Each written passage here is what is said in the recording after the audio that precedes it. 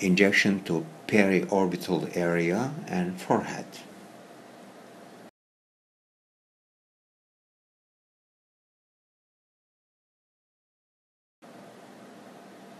For injection to infraorbital area, we use 24 gauge needle, and very small amounts of macrofat graft is injected.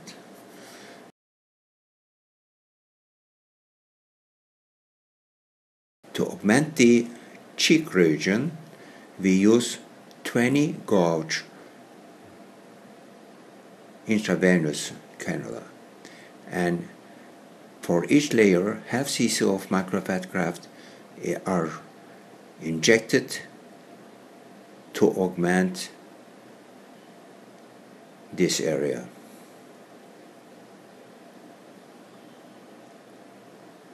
It is very important to make the injection from different layers, subcutaneous and intramuscular also, and sometimes supraperiosteal injection also carried out.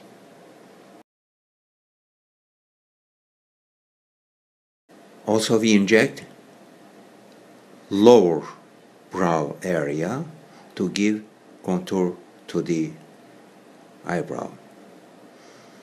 For forehead, the wrinkles are injected very small amount of intracuticular injection using again 24 gauge needle.